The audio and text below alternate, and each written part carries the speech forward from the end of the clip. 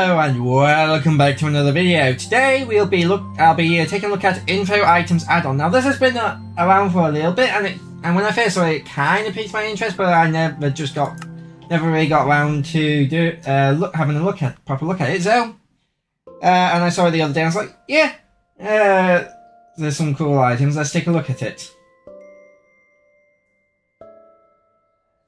God, it's gonna take you away. Yeah. So one of the items I am really interested in looking at is the Y level one. This one that tells you like what Y level you're on. And I want to see have a look at that because it might be a good word.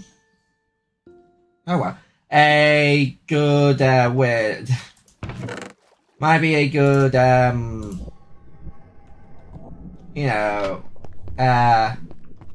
I can't think of the word. A good, option. A good alternative. There we go. A good alternative to having the position in the top left there. So let's have a look here. Oh yeah, so info items guidebook. So the compass now displays your cardinal facing direction and angle. So let's get myself a compass. So they've changed how the compass works. 1, 2, 3, 4.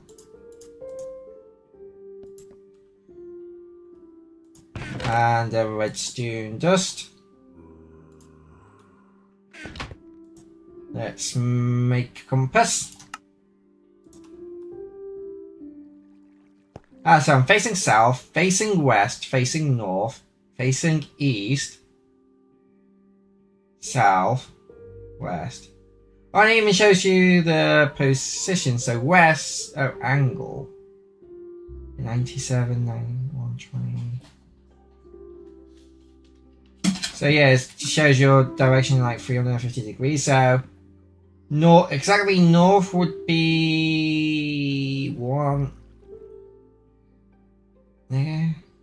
would be negative 180 then, I guess.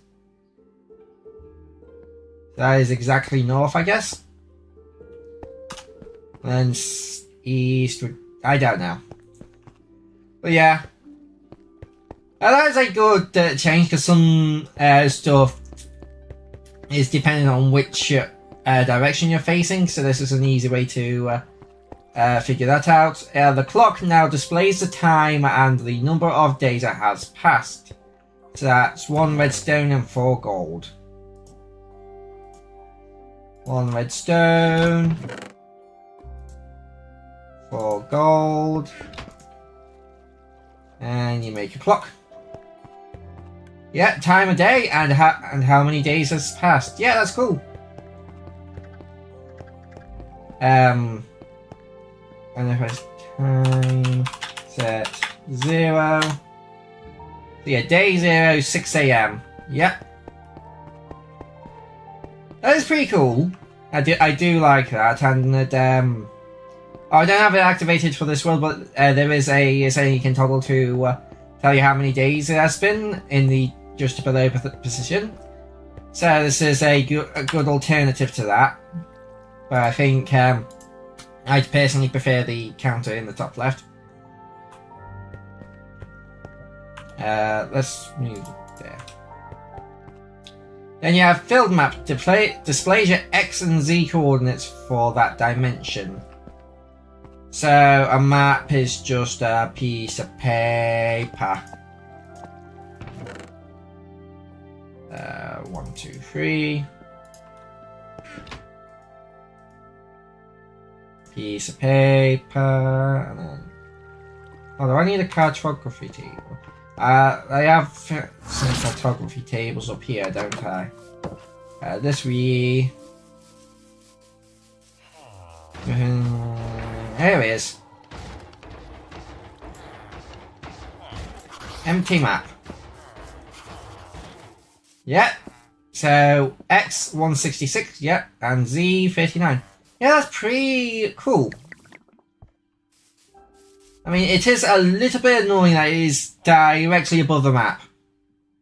Like, if it was right at the top of the screen, that would be better in my opinion. I don't know if they can change that, but if If they can change that, I would do that if I was them, because that way it's not in front of the map and you can actually see the map properly.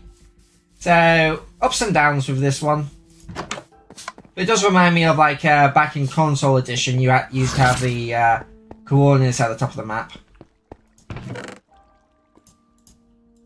I'll just stick them in there. Then you have the depth meter, which is for copper and the redstone. Copper.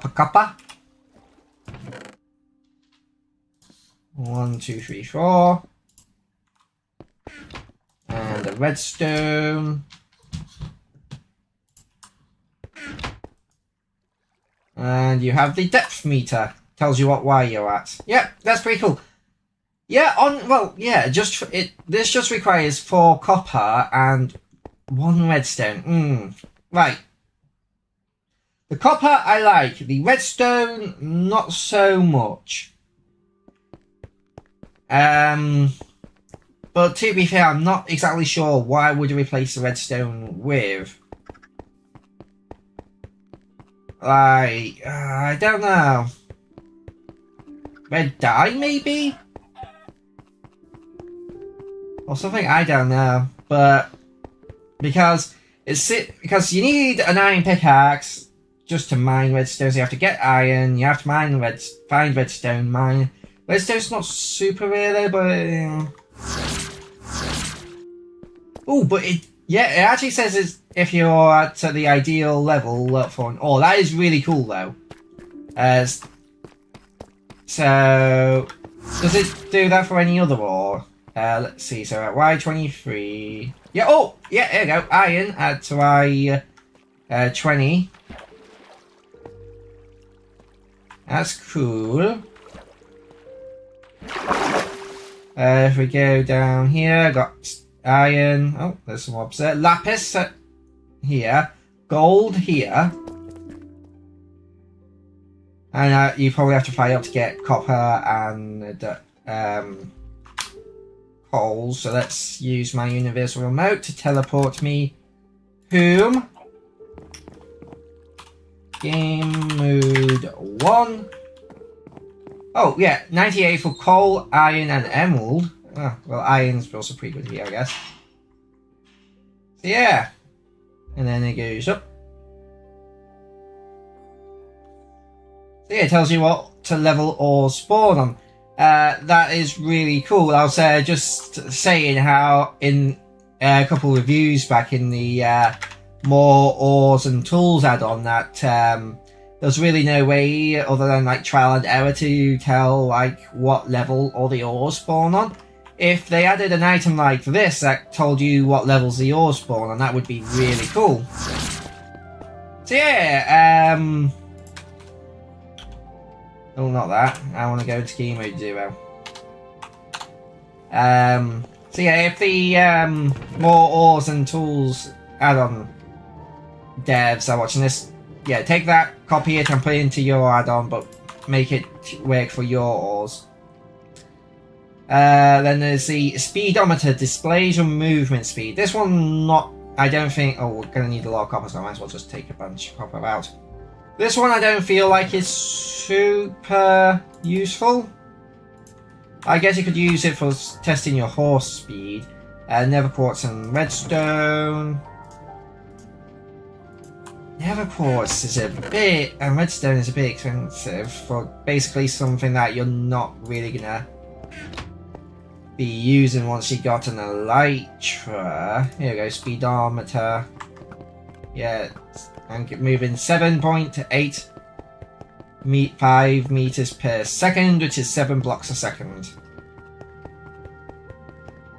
I don't have any blue ice highway, so I can't test on that, but that'll probably make it go right. Oh, you're going so fast. Anyway. What's up? What's next? What's up next? Light level sensor displays the light level of your location. Ooh, this is a bit more expensive. It's a tinted glass, a glowstone, and a daylight sensor. Now, tinted glass isn't too bad because you can get amethyst crystals quite easily. If I remember correctly, I even have an amethyst geode somewhere. over there. This area got a bit destroyed a couple of add-ons ago.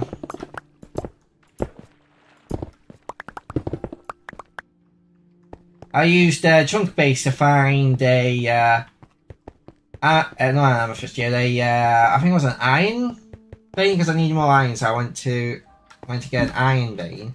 On the way there I found this geode.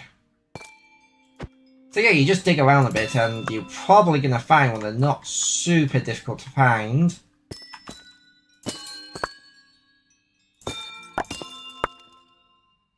You get a fair few crystals quite easily.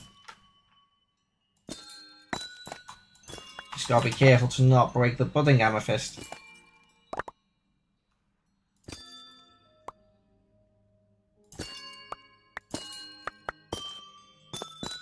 There we go. Yeah, I almost got a stack just from doing that. The daylight sensor though is a bit more tricky if I remember correctly. That's 3 nether quartz and 3 of something else. Q. Oh, no. Ah. Control Q, Q. There we go. Yeah. Looks like I'm swimming up here. I should probably get rid of that water because it's probably causing a bit of lag. I remember water used to cause flowing water. If you had a lot of flowing water back in the day, it would cause quite a bit of lag. Back when I played on Java.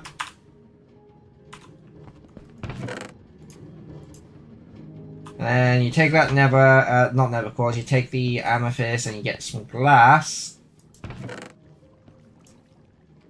Can't remember if it's glass around the amethyst or amethyst around the glass, but yeah, 4 amethyst around 1 glass block, you get 2 tinted glass. And then it's a daylight sensor, which is 3 nether quartz and something else.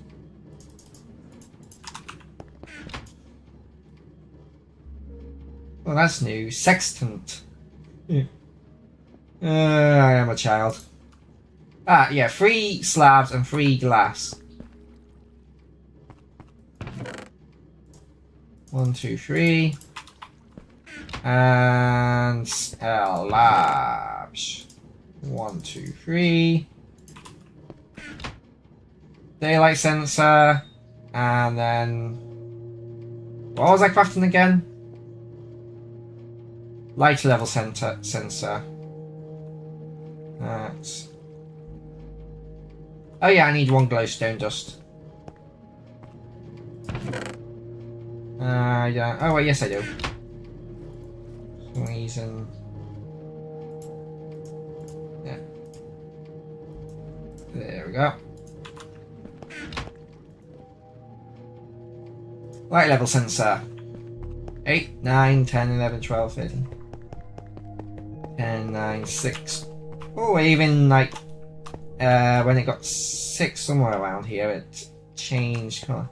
So it's not where you're looking, it's where you're standing, I think. Yeah, so wait, 14. That can't be. I thought torches had a light level 12. Yeah, oh no, they do have 14. 12, 14. So you could go like, if you were lighting up your base, yeah, oh, 15, it's all 15 here. So you would have to do this at night, but if you go time set 0, not 0, midnight, 8, 9, 11, 10, 11, 12, 9, 7, 8, 7, 6, yeah. It would be cool if it showed the light level like at night and not just... there's a fly on my head. Go away, fly.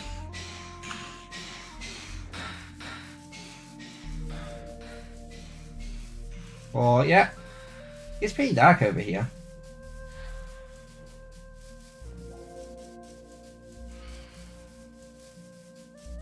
Because then, if it showed the light level at night, then then I wouldn't have. Then you wouldn't have to do this at night. Rather, you could just do it during the day. But I don't know if that's possible. I'm surprised I can even tell the light level they could do this at all, to be fair.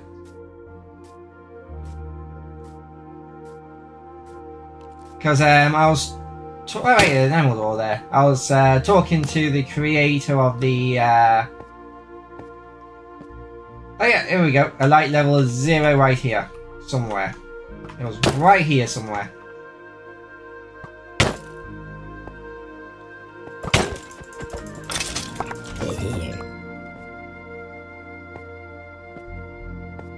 Three, 2, 1. Yeah, right here. Level of 0. This block? Like right here. It's a bit iffy on like where on the block, but that's probably because my world's a bit buggy. Sometimes this world... Some items in this world just don't work properly. For some unknown reason. Wait, didn't I need the tinted glass? I thought I needed the tinted glass. Yeah, it showed that I needed tinted glass. That's odd. I guess the crafting recipes aren't all 100% accurate. That's something that can easily be sorted out in an update. Mind you, it has been out for a bit now, so I'm surprised it's not been... updated. I'm gonna go sleep the night away.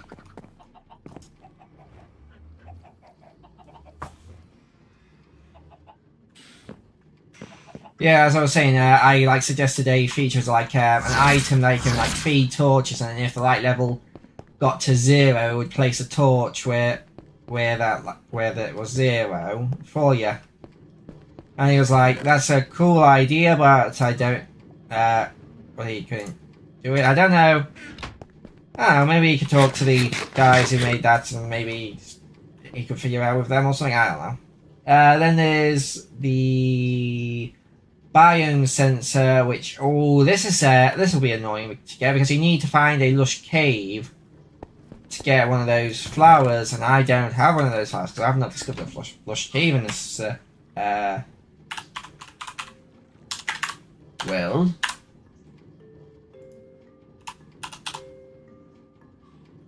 I don't remember what it's called. Hang new.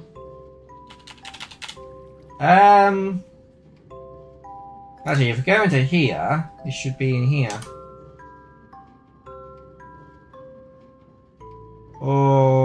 Okay, this is annoying. Wait, it's in here on the flowers. New. Huh. Oh wait, there it is. Spore Blossom, that's what it's called.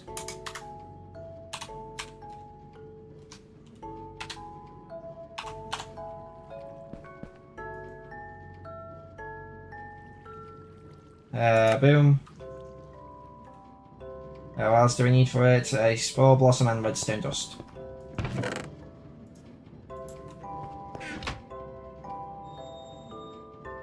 Biome sensor. Tells you what biome you're in. And I'm in the meadow. I thought it was a flower field. There's a bunch of flowers here. Ah, this is meadow. And then let's go over here. Oh, let's go into game mode 1 and then I can fly there.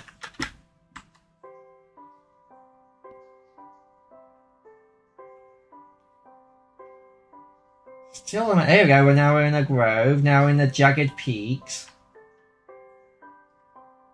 Now we're in the forest. Yeah, this would be handy for building farms. Some farms rely on being in a certain biome, like a zombie, not a zombie piglin, a hoglin farm. Zombie piglin farm is just nether portals. Yeah, it is useful, but I'm not so sure about the Spore Blossom because it can be a bit hard to find a lush cave biome. Oh, yeah, I saw this earlier. the sextant, displays the current phase of the moon and its fullness. Phase waning gibbous, fullness 75. I have no effing idea what that means. And I can't really think of a use for that one, to be honest. Mob radar displays a number of hostile and passive mobs. That's a calibrated skunk center. That's really expensive.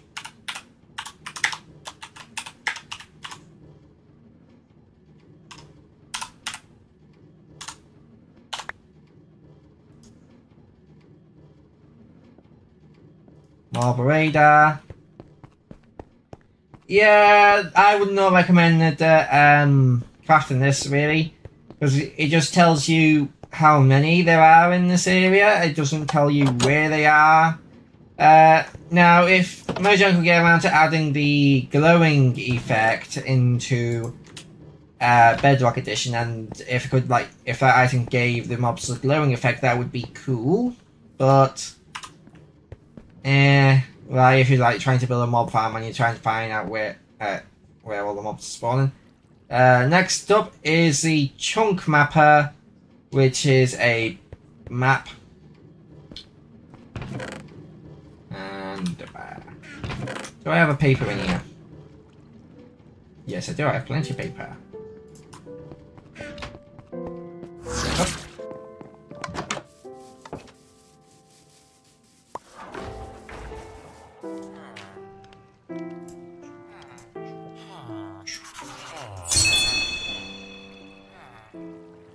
Chunk mapper. Chunk coordinates and block coordinates. It's a bit hard to read because it's right behind there. Can I? Oh, that's one, not F1. Nope. Okay. Coordinate displays relative coordinates with each chunk. So this is a chunk coordinate. So 10. 1, 11, 1. I'm not exactly sure how this is helpful or why you would want to craft this.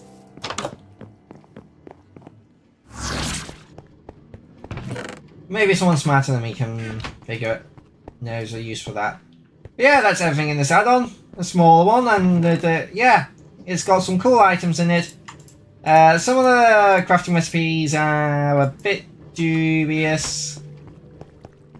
But honestly, if you don't like how Mojang bloody flies, why are they swimming around in this? Now, I've had my window open all day, and just today it's like, hey, well, not even today, just right now. Anyway, yeah, so like I was saying, so there are some cool things like the coordinates and the time of day, and like the compass and, you know, clock being changed. Those changes are cool, but there are some that, you know, like I said, I just don't really think are very useful, or could be, or the crafting recipes need to be changed because they're a bit too expensive. But overall, yeah, decent add-on. Can't remember how much it was, so can't tell you if it's worth the money, but you can look it up and then decide for yourself based on what I've shown you in this video. But yeah, I hope you guys all did enjoy this video. I hope to see you guys in the next video, and bye bye.